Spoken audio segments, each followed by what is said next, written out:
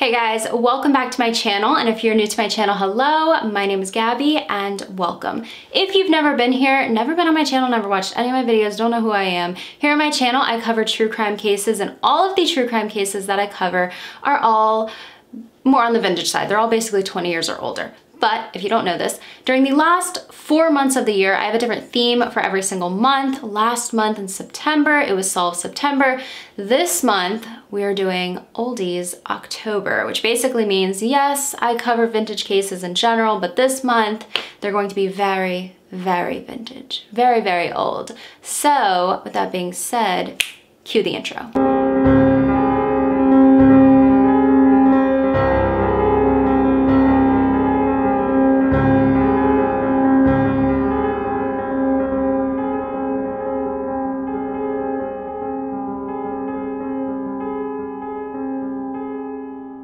Today we are going to be talking about a case that is almost 100 years old, and that is the case of Little Lord Fauntleroy.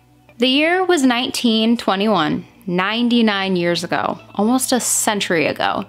The year the first baseball game was broadcast on the radio. The year that New York Yankee pitcher Babe Ruth hit his 138th home run. The year that Coco Chanel introduced the famous scent Chanel No. 5. It was also the year the lifeless body of a small boy would be found. This story takes place in Waukesha, Wisconsin, a city a little less than 20 miles west of Milwaukee. It was a quiet little area with a population of about 20,000 in the 1920s. During the morning of March 8th, 1921, in Waukesha, Wisconsin, a man named John was taking a stroll outside of his workplace of O'Laughlin Stone Company. He was walking near the quarry pond and came upon a sight he never expected. In the pond, he spotted something floating. It was the body of a young boy. He didn't decide to check out the scene himself. He immediately ran back to his office of O'Laughlin Stone Company and notified the Waukesha County Sheriff, an officer named Clarence Keebler. Clarence Keebler then phoned County Coroner L.F. Lee.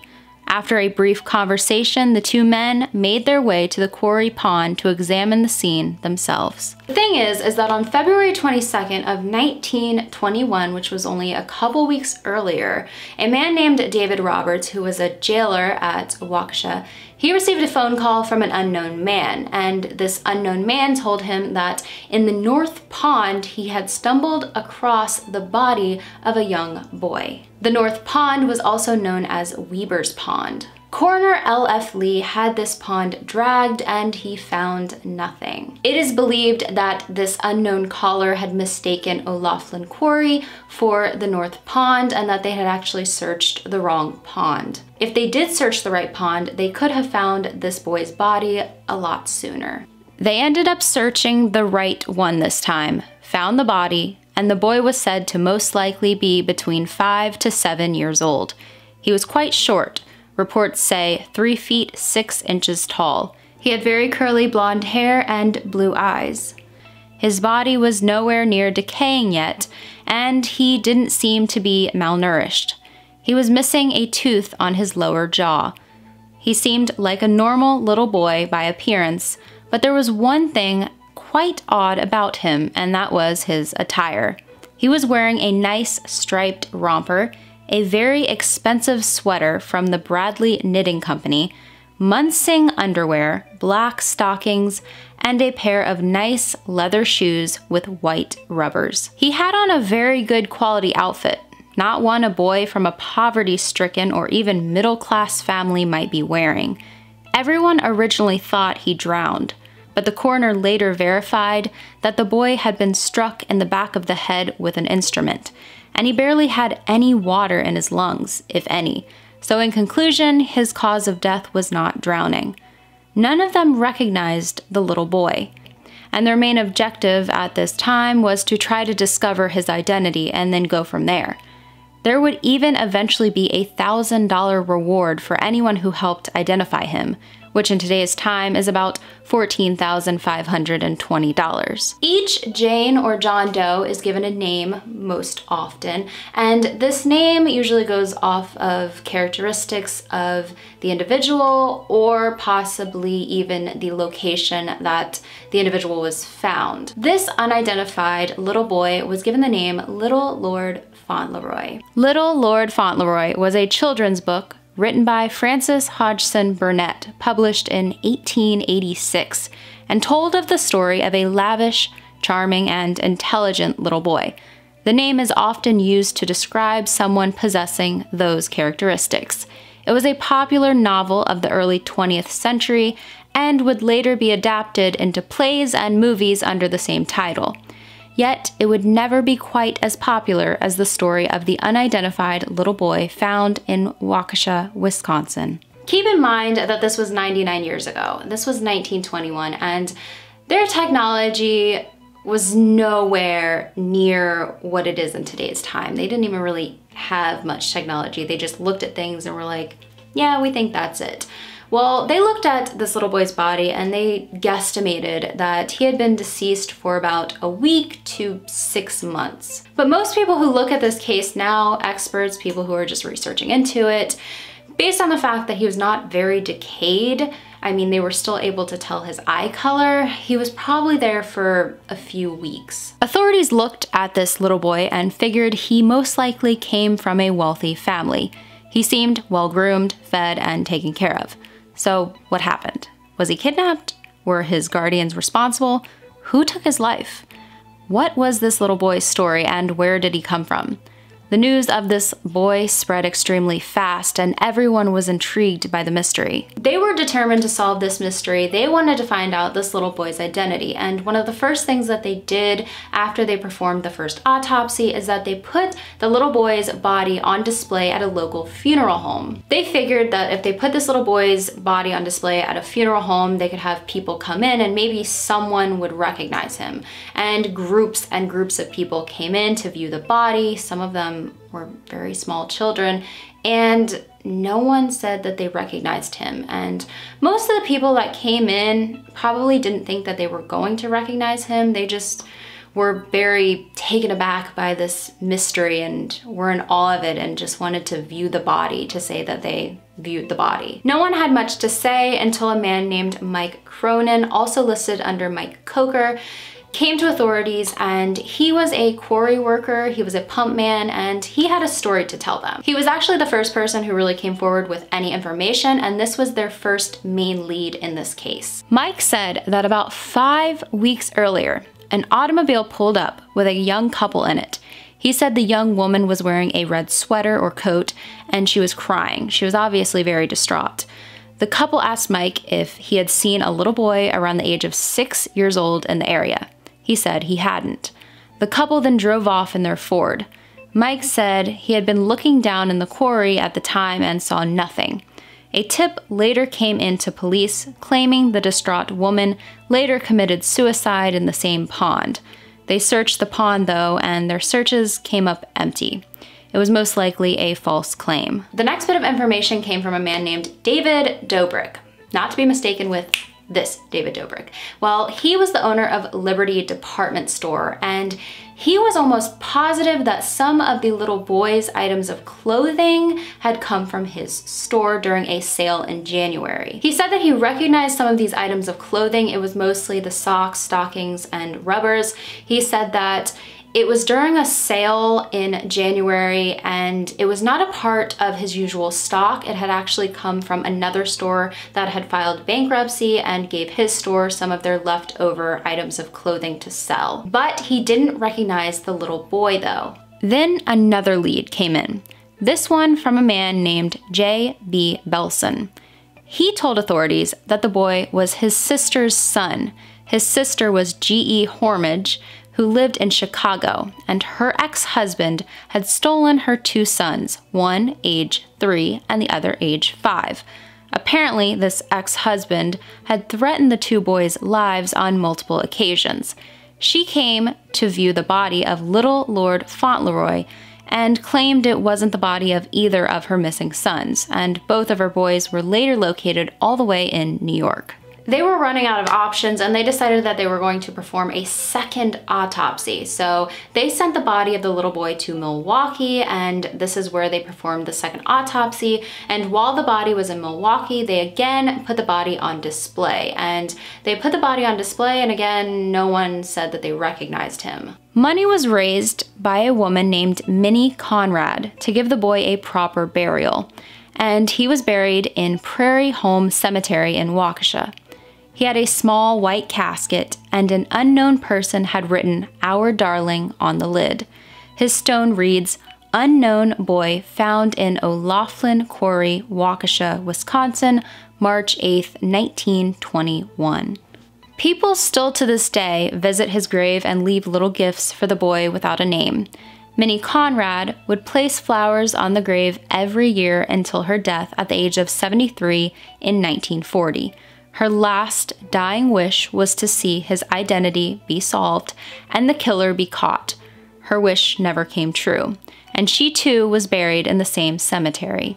A newspaper honored the funeral and said, "Somewhere, someplace, perhaps, is the mother, and some other place, perhaps, is the father.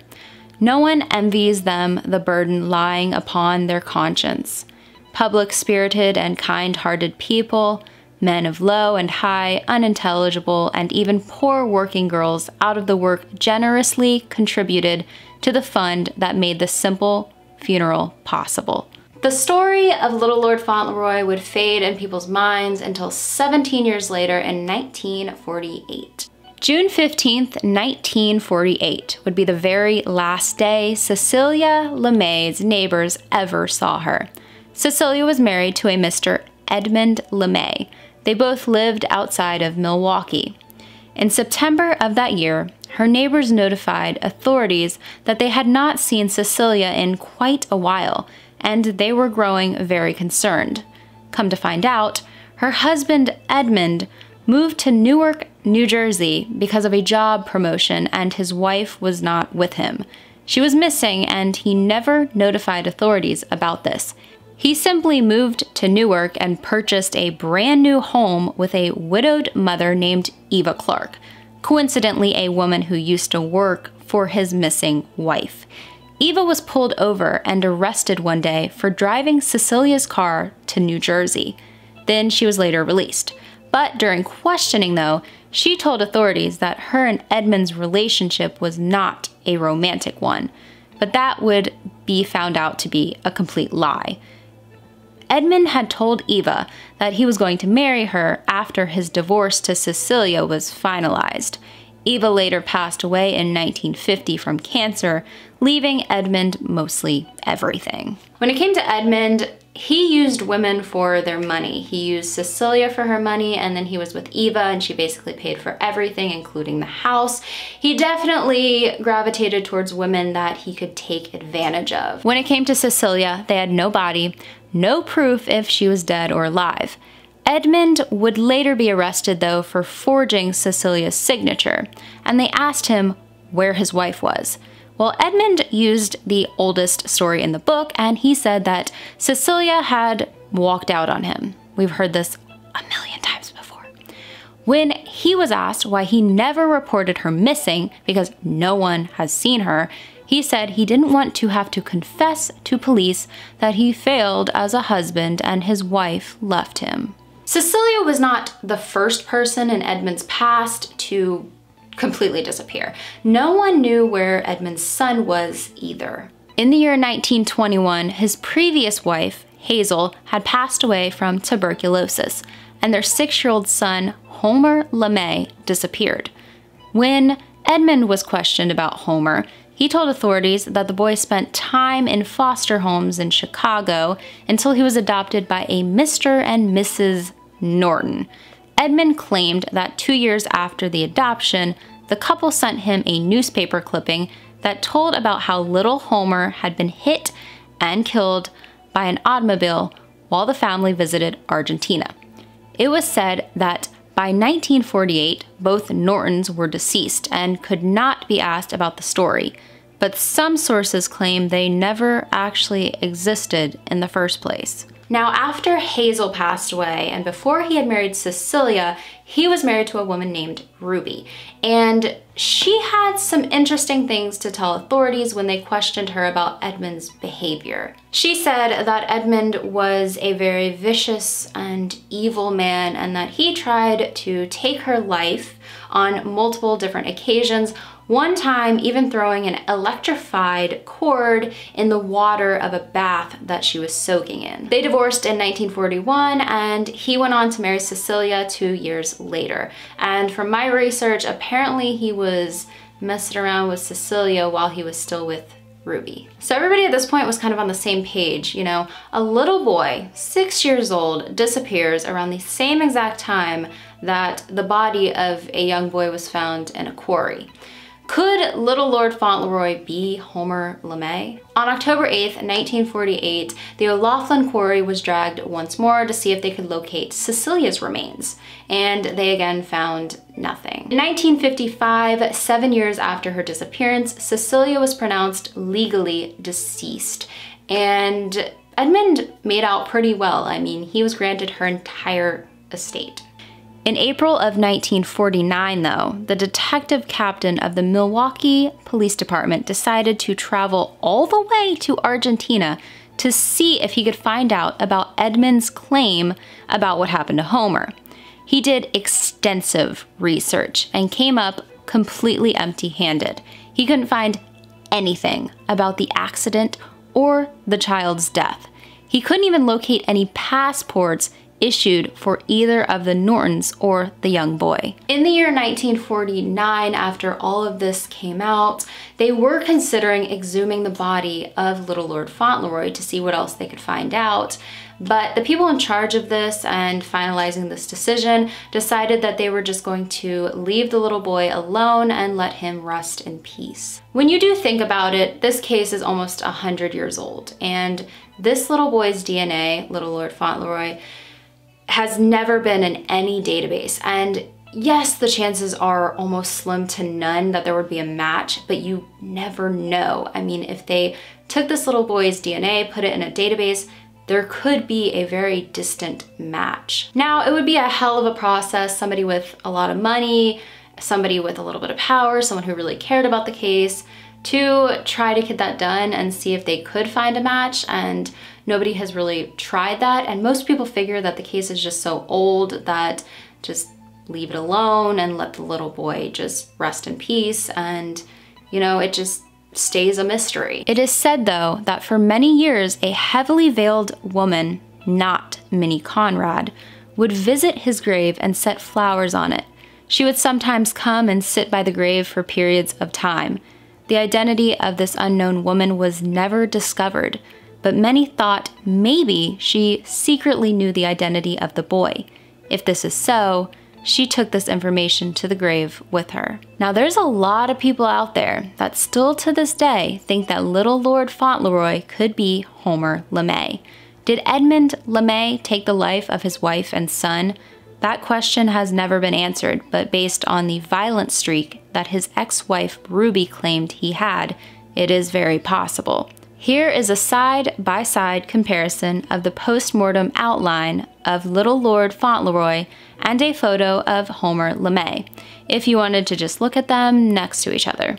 There's a lot of differences, but there's also some similarities. This case, even after almost 100 years, leaves you with so many questions. Of course, the main one is, was Little Lord Fauntleroy Homer LeMay? And even if he wasn't Homer LeMay, did Edmund LeMay take the life of his wife Cecilia and son Homer? If he did take their lives, he was a murderer and he never faced any jail time for it and lived the rest of his life completely free until the day he died. There are some people that look into this case and think that maybe the little boy was not murdered and that he just fell and hit his head on a rock and then fell into the quarry.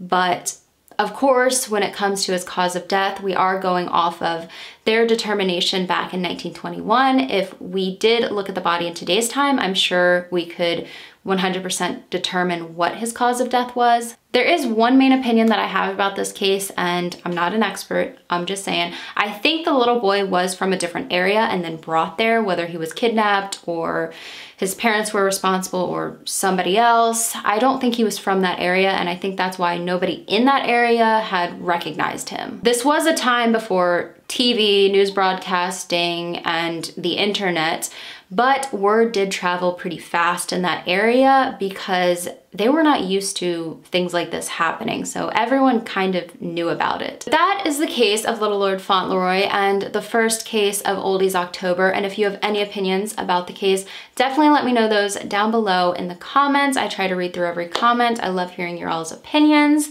And let me know if there's any cases that you also want me to cover during this month of Oldies October. Very vintage cases. You can leave those down below in the comments as well, or you can email me at gabulosiscaserequests@gmail.com.